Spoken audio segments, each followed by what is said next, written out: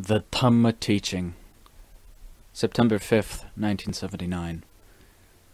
The Dhamma Teaching is the most perfect, flawless, and ideal teaching, unequaled by any other teaching in both the means and the end results. This is because the teacher is the Lord Buddha, who is the supreme embodiment of excellence that all sentient beings can take up as their role model and follow with their utmost ability. His diligence, endurance, resourcefulness, and the ability to discipline himself and his noble disciples rank above all other human beings. In striving, he kept on exerting himself until he accomplished his task. In enduring, he sometimes fell unconscious, but he never relented in his endeavoring, but excelled in every task until he became enlightened. His enlightenment made it possible for others to become enlightened as well. All they have to do is follow his Dhamma teaching, which is suitable for the four distinct groups of his followers: bhikkhus or monks, bhikkhunis or nuns, samarneras or novices, ubasakas or laymen, and ubasikas or laywomen. The term sasada means supreme teacher, who is wise in the way of teaching. He knows what kind of Dhamma is suitable for what type of person. He doesn't teach anything which is beyond the ability of his students to practice and achieve. Teaching monks differs from teaching lay people and the general public. However, he taught the lay people who practiced like the monks the same way he taught the monks, with Dhamma geared specifically to suit each individual practitioner's ability and attainment. He would explain until his students were fully satisfied and had their doubts cleared away. Apart from teaching human beings, he also taught the devatas, or spiritual beings. Have you seen any devata? Or is it a matter of choosing what you want to believe based on your opinion, which is contaminated with the kilesas, tanha, and asava? There are internal and external phenomena, coarse and subtle. The phenomena that the Lord Buddha taught ranged from coarse to very subtle. There are coarse phenomena, such as visual objects, and there are very subtle phenomena, like the spiritual beings that we have heard and read about from the scriptures. The three divisions of the Bali Canon, the suttas or discourses, the Vinaya, or the monastic discipline, and the Abhidhamma, or higher Dhamma, are all true. There isn't a single chapter or verse in the Bali Canon that is not true. Thus, it can't be said that some of the teachings of the Supreme Teacher are true, and some are false. This is because the Lord Buddha teaches only the truth. If you're going to trust someone, you can completely trust the Lord Buddha. When the Lord Buddha taught the devatas, he also instructed them in the Dhamma suitable to their abilities and attainments, just like the way he taught human beings, because Dhamma is universal. Whether it's a Brahma, an inhabitant of the non-sensual heavens of form or formlessness, a devata, or a human being, they are just the citta with varying degrees of subtlety or coarseness. It's the citta that takes up these various forms of existence. Some life forms are less morally developed than others, such as animals. The Lord Buddha, therefore, couldn't teach the animals, because they couldn't distinguish right from wrong, good from evil, heaven from hell, or the kilesas, tanha, and asava. Although they are committing these deeds daily, they don't know the morals of their actions. But with human beings, they can distinguish and learn the various aspects of Dhamma from the Bali Canon. Although not everyone is capable of doing this, there are some who can study and practice the Dhamma from the three divisions of the Bali Canon, which contain the complete and faithful collection of the Lord Buddha's teaching. Everything in the suttas, the Vinaya, and the Abhidhamma is true. It's the citta that will study, practice, and experience the Dhamma. Whilst some cittas can perceive various paranormal phenomena due to their ability of extrasensory perception, some cittas can only perceive phenomena through the senses. For this reason, the Lord Buddha has to select the appropriate Dhamma to teach each citta based on its ability and attainment. The Dhamma teaching is therefore an ideal teaching for the world to follow in every aspect, such as the application of diligent effort, endurance, perseverance, austerity, thrift, mindfulness, resolve, discipline, and wisdom for mental development and mental stability. It is suitable for both the monks and the laity, because Dhamma is a universal teaching that benefits everyone. As a monk, you should diligently practice for the elimination of the kilesas, tanha, and asava, with the support of your endurance and perseverance. You should concentrate your satipanya to search for the kilesas which are deeply embedded within your citta so that they can be totally eliminated. This task can be accomplished with persistent satipanya and diligent effort, which a layman also can apply in his daily activity. It will make him calm, peaceful, and stable, not drifting or making a mess. There is no other teaching as perfect and ideal as the Lord Buddha's teaching that will benefit the monks and the laity, especially the Dhamma practitioners who follow it faithfully. What did the Lord Buddha teach? What is a monk's duty? What is the purpose of going forth? These are the primary questions that you should ask. During the Lord Buddha's time, people went forth for the purpose of eliminating the kilesas which are harmful to the citta and cause it to take up birth in the various realms of existence. It's in the citta where you'll find good and evil, right and wrong, happiness and suffering. That's why the Lord Buddha taught you to dig deeply into your citta, which is the most important object. When the body dies, it decomposes, but the citta doesn't decompose. The citta doesn't die, but you don't and won't know this unless you practice. That is why the Lord Buddha exhorted you to practice. What is the purpose of taking up the robe? It's for eliminating the kilesas with the Dhamma practice. What is the duty of a monk? During the Lord Buddha's time, a monk's duty was to practice walking and sitting meditation. If you're resolute in destroying the kilesas due to your perception of the harm of the cycle of birth, death, and rebirth, you have to develop sati, panya, saddha, and virya to full potential. They must be developed concurrently. If the citta is constantly nourished, how can it not develop? It will definitely grow and excel. The cittas of the Lord Buddha and his noble disciples were also immersed in the kilesas for a long time, like your citta. Their kilesas and your kilesas are the same kilesas. How did they manage to get rid of their kilesas and achieve freedom from dukkha and become the world's refuge? The term Buddhang Saranang Gacchami, I take refuge in the Buddha, doesn't refer to just the Buddha of our era. It refers to all the Buddhas who became enlightened and taught Dhamma to the world. The term Dhammang Saranang Gacchami, I take refuge in the Dhamma, refers to the absolute truth discovered by all the Buddhas. Dhamma is the natural principle that has always existed since time immemorial. The term Sanghang Saranang Gacchami, I take refuge in the Sangha, refers not only to the noble disciples of our era, but to all the noble disciples of all eras who have risen from the cesspool of the kilesas, tanha, and asava. How did they manage to cleanse themselves to become noble ones and refuges for all sentient beings? It was due to their diligent effort. There are 4 essential mental faculties that the Lord Buddha exhorted you to develop. The first is chanda, which is delight or taking pleasure in your duty of eliminating the kilesas. Virya is persistence or diligence. Whether it is a physical or mental task, there must always be diligent effort and perseverance. Citta is attentiveness, being observant of your task. If you pay close attention to your task, it will flow smoothly and flawlessly. Vimamsa is extremely important because it is panya. You must be thorough and circumspect with your task, physical or mental, and especially with the practice of mental development. You have to develop panya to its fullest potential by always contemplating the 3 characteristics of all phenomena, which are anicca, dukkha, and anatta. You must see them in this light in order to release your attachments or upadana, which are deeply embedded within your citta, and you must liberate your citta from dukkha. Therefore, these 4 mental faculties are absolutely vital. You must not be heedless, but must always be vigilant and mindful. You should never think that the kilesas and you will ever be good friends. They are like fire. Can you get intimate with fire? If you really investigate, you'll see that they are like fire. That is why the Lord Buddha called them ragagna, dosagna, and mohagna, or the fires of lust, hatred, and delusion. If they are not harmful, why would he call them fire?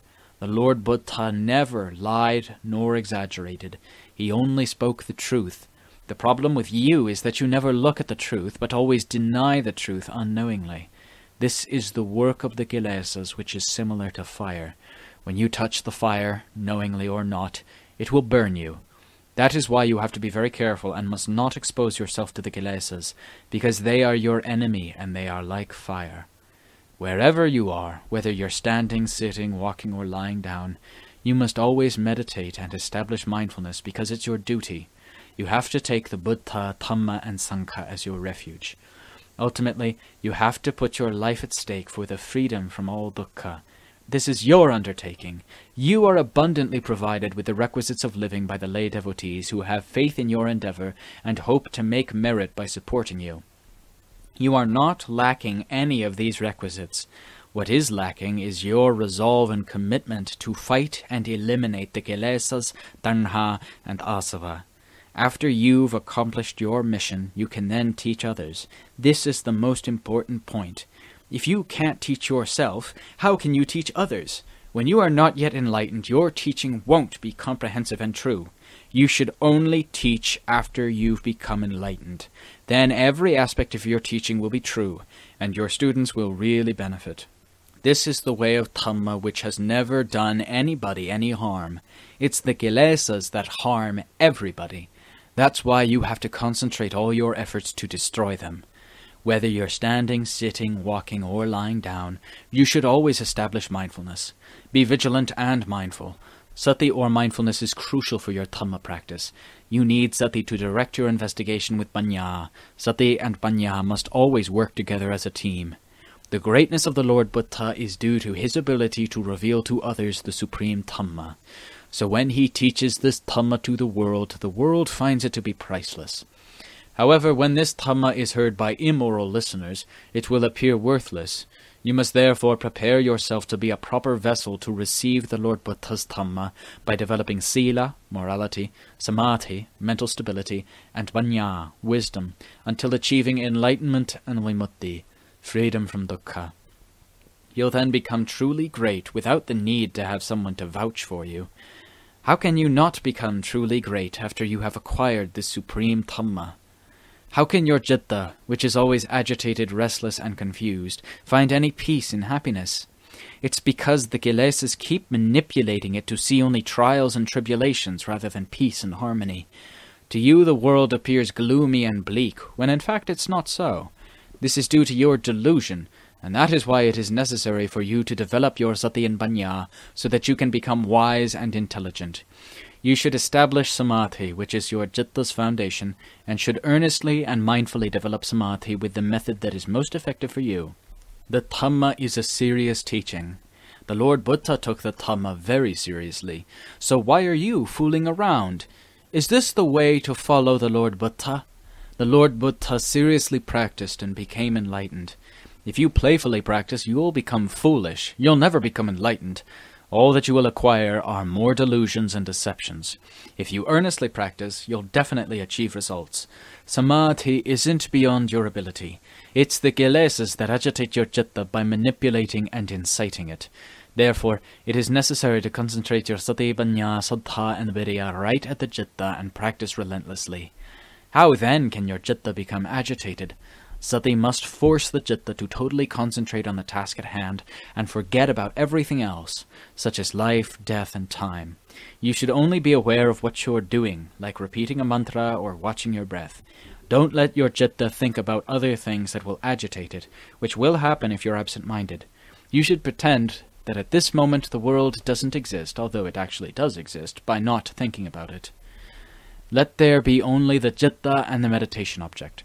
Then the citta will stay put and will definitely become calm. I have experienced this before. I'm not bragging. I have never seen any undertaking to be as difficult as the practice of mental development. From the start, when I tried to establish some calm and tranquility, I found the citta to be a lot more restless and agitated than a monkey due to the influence of the kilesas over the citta. I had to replace the kilesas with the Dhamma so that the Dhamma can become the citta's master, and had to concentrate all my efforts into the practice, sometimes putting my life at stake. If I was going to die, so be it. Having been born, I am destined to die. The same with everybody, whether he or she practices or not. Nobody is exempted from the cemetery. Who can live forever in this world? If I had to die fighting the kilesas, I was ready. It was either I die or become enlightened. When my practice started to home in on the kilesas, I was able to subdue the kilesas and establish calm, as well as making the citta bright and cool. It was an incredibly amazing and wonderful experience that enormously enhanced my faith in the Dhamma teaching, as well as my diligence, forbearance, and perseverance to fight and completely vanquish the kilesas. This is how it will be when you really exert yourself. When it is time to make the citta go into samadhi, you must solely concentrate on developing samadhi. Don't develop panya at this time. When you want to establish calm, you must do only that. If you want to use panya to develop samadhi, then you must investigate the body. This is called going on a kammarthana sightseeing trip. The term kammarthana means the basis of action or task.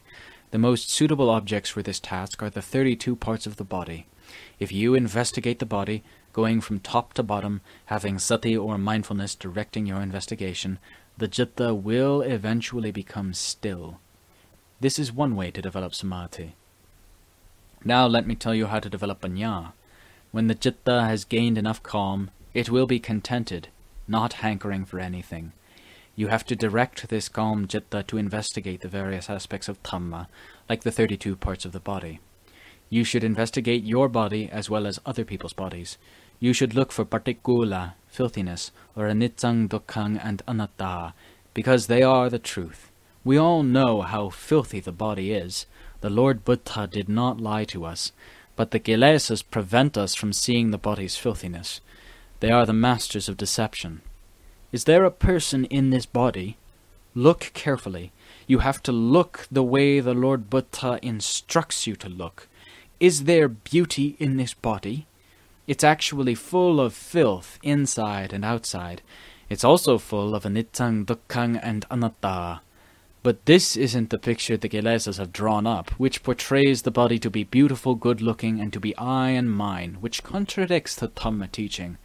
The kilesas always contradict the Dhamma teaching. If your thinking and understanding are like this, then you're contradicting the Dhamma. You must turn around your understanding to conform with the Dhamma by seeing the body as filthy or patikula. You must investigate until you see the truth of this filthiness. Then it can be said that you are seeing the truth. You should also investigate the body to see it as anicca, impermanence, dukkha, suffering, and anatta, the negation of an entity, self, or person in this body, which is just made up of the 4 elements of earth, water, air, and fire. For truly there is no such thing as a self, an animal, or a human being. This is the truth. When you see this truth, the kilesas will disappear from your citta. Your delusion will gradually disappear as the truth gradually appears.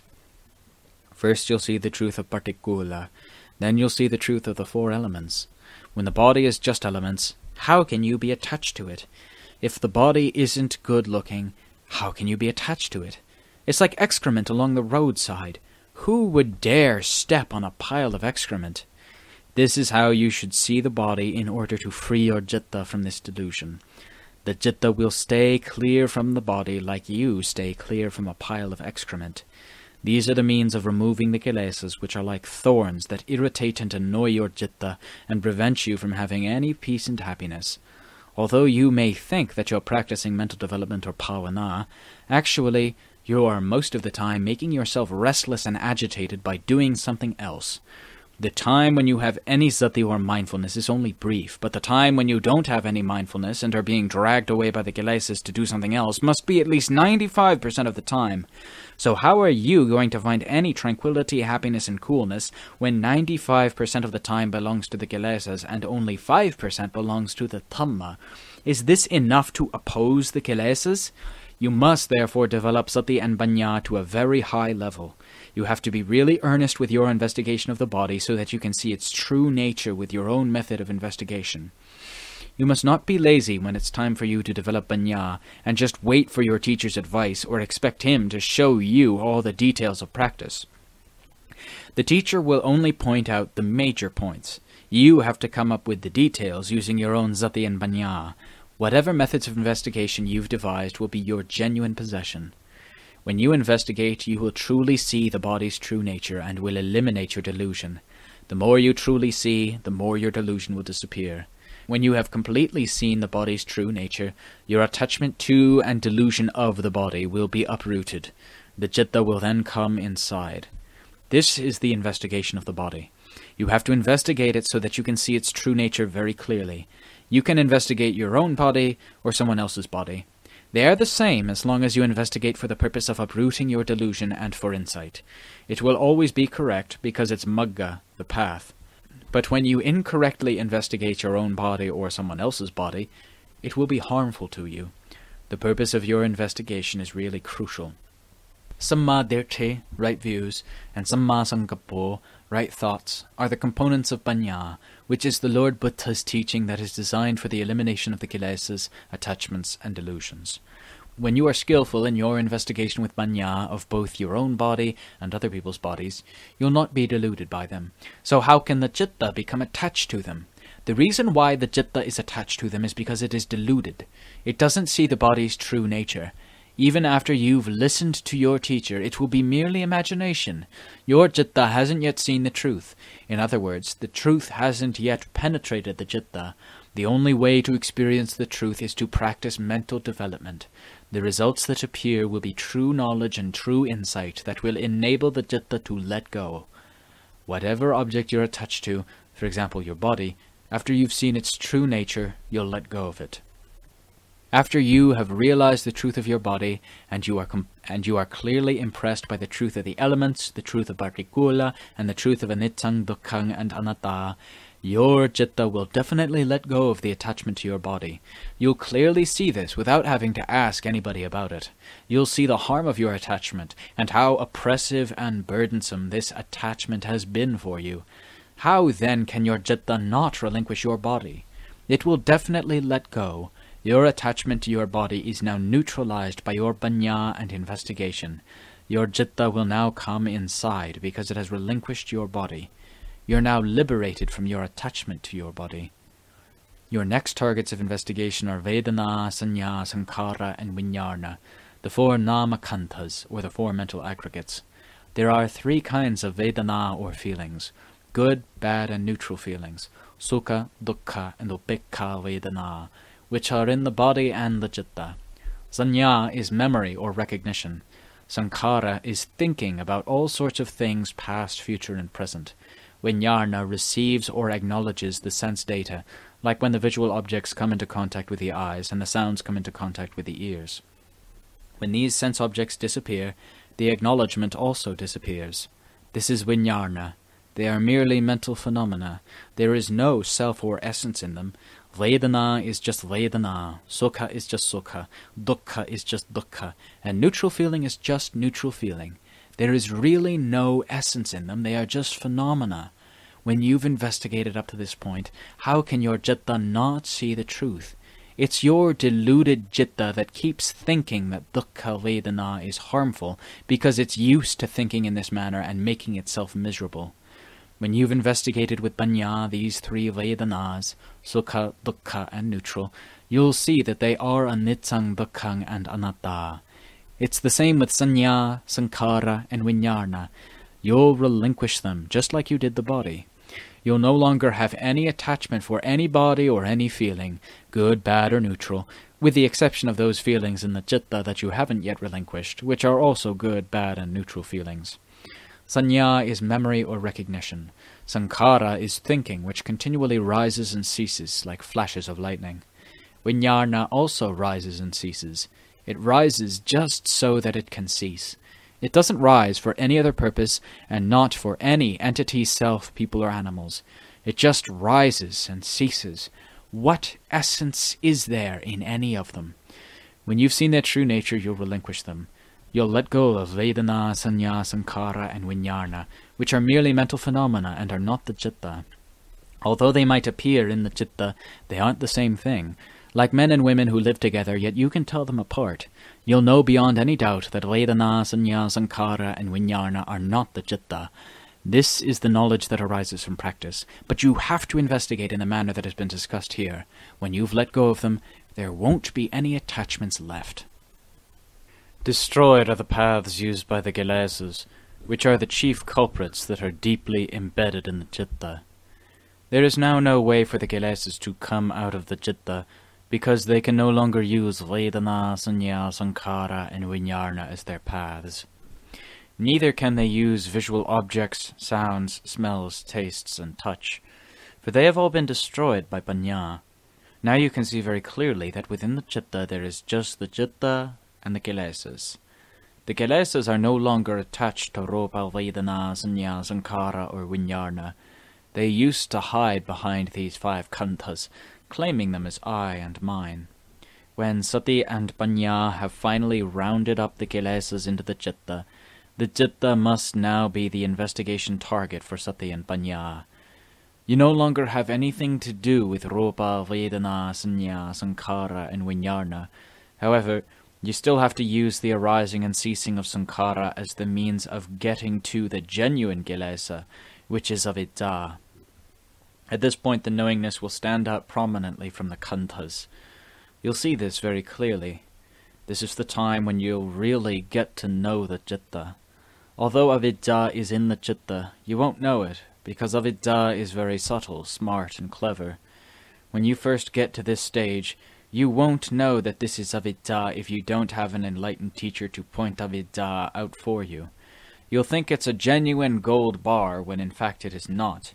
You'll now become enamored with this citta, which has converged to become extremely bright and magnificent.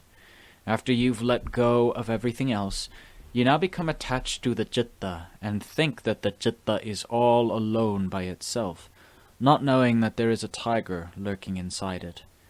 This tiger is avidya. Even the automatic sati and panya, or mahasati and mahapanya, can still be deceived by avidya's charms, because avidya is the king of the 3 realms of existence. There isn't a single kind of kilesa that can be more subtle and clever than avidya. The coarser manifestations of avidya are the kilesas of lobha, dosa, and moha, greed, hatred, and delusion. Even with these coarser kinds of kilesas, you can be deceived by them. If you were not deceived by them, how could you become so greedy, so hateful, so deluded? This is because you think they are valuable and a natural part of you. For this reason, they are all over the world of samsara. If you know how dangerous and harmful they are to you, then what is the use of being greedy, hateful, and deluded? It's the same with the citta that is being deceived by itself. This deception is on the most subtle level. It is therefore necessary to use panya to investigate this phenomenon, in the same way that you investigated rupa, vedana, sanya, sankara, and vinyarna to see their true nature. You have to observe its activity or movement. If it is sammati, even at the most subtle level, there will still be activity. This activity will expose the very subtle characteristics of anicca, dukkha, and anatta of this very subtle phenomenon. You have to keep on investigating with sati and panya until you fully and clearly see its true nature. When you do, this phenomenon will be completely destroyed. There will be nothing left behind, including the citta's magnificent brightness, bravery, obsession, and attachment. All that remains is the natural knowingness, which is different from the knowingness tainted by avidya. They are as different from one another as the sky is from the earth, or stones from diamonds. This will be the final result of your practice. This is the ultimate freedom, and the total destruction of the kilesas, the cause of suffering, birth, aging, illness, and death in the various realms of existences. But it's kamma that causes you to be born in a higher or a lower realm, and to have happiness or sadness. Avidya is the primary cause, and kamma is the secondary one. Avidya incites you to make kamma. Once you have done kamma, you'll have to bear the results of kamma, called kamma vibhaka. These are the causes of ceaseless rounds of birth, death, rebirth, and suffering. Like the Lord Buddha and all the Savakas, you have to probe and analyze the citta, because it's the one that takes up birth, aging, illness, and death. Why do you have to wait for them to reveal this truth and teach it to you? Why are you not capable of learning it yourself? If you don't believe in them, who else can you believe in? If you only believe in yourself, you'll remain sinking in the pool of dukkha. When will you ever transcend this pool of dukkha that has birth, aging, illness, and death as its cause? If you don't believe the Lord Buddha, who else can you believe? You have to believe in him by doing the investigation. You will then see clearly the citta's involvement with the past and the future, and with all the things that caused you to take up birth, aging, illness, and death in the various realms of existence. Even if you take up birth in the higher realms of existence, it's still an existence. It's still sammati, or relative truth, that has dukkha embedded within it. The intensity of this dukkha corresponds to the realm of existence. You have to eradicate avidya, the real creator of existence, from the citta with the power of sati and panya. You have to completely eliminate it. Then you'll see for yourself whether you'll have to take up birth and die again or not. You will know this. How did the Lord Buddha get to know it? He got to know it by practicing mental development, not by memorizing the scriptures. He became enlightened by practice. You have to practice until you truly see and know avidya. Then it will be permanently destroyed. How then can there be any more birth or existence when the principal cause of birth has been totally destroyed, as you can see it very clearly with panya? There is nothing more left behind. All that is left is the purified citta. You will also know that you haven't disappeared. How can you disappear when you know? This is a natural principle. This purified citta is the absolute truth. How can you annihilate the purified citta? This is merely speculation. You have to see this absolute truth yourself. The Lord Buddha could teach this absolute truth because he had discovered it. It's not beyond the ability of your citta to also discover this absolute truth. You have to probe and search until you find it. When you do, all of your trials and tribulations will completely vanish. The questions concerning your future, what kind of birth you'll take up, good or bad, will all disappear. As for the present, you know at all times what it is like. You know there isn't any attachment left because all the kilesas have been entirely eliminated. The purified citta is not attached to itself because there are no kilesas left in it. If the citta still has kilesas, it will still have attachment. The intensity of attachment corresponds to the intensity of the kilesas, which will always create attachment. If they are still in the citta, they'll cause the citta to attach to itself. When you have completely eliminated them from the citta, there will be no attachment left. What is left is the purified citta, which is permanently freed from all forms of attachment. This is sandirtiko, or visible here and now, that is constantly challenging you to experience it from the day of the Lord Buddha's enlightenment to the present. The Dhamma is never outdated. It is the Madhyama Pratibada, the middle way, or the right path to enlightenment, beginning with Samma Dirti and ending with Samma Samadhi. It is sandirtiko, or self-evident. You'll see it yourself, because it's inside your citta, and the way to achieve this has already been taught by the Lord Buddha and his noble disciples. This is the core of the Dhamma teaching, the core of practice. You have to practice following this Dhamma teaching, which the Lord Buddha called the Magga, the path to enlightenment, the tool to permanently eliminate dukkha and the kilesas. You must really exert yourself in your practice, and must not relent or be lazy like a pig. The Lord Buddha didn't teach the pigs, and the Dhamma teaching is not pig's feed. The Lord Buddha had to go through fire and hell to become enlightened. He taught the Dhamma so that others could also become enlightened. You should therefore faithfully follow the Dhamma teaching and totally commit yourself to the practice to see if it's true or not. That's all you have to do. The kilesas are sharp and clever. Nothing in this world can be sharper and more clever than the kilesas, but when they dominate you, they make you foolish. That is why they are the world's rulers. It's the kilesas that rule the Vartajagga, or the cycle of birth, death, and rebirth. Don't ever think that it's something else. If you want to see this clearly, you have to dig into your citta in the way that I have just told you. You'll see it in your citta. After the kilesas have been eliminated from your citta, who will be the ruler? There will be no ruler because you've realized absolute freedom. Please, be resolute and earnest with your practice.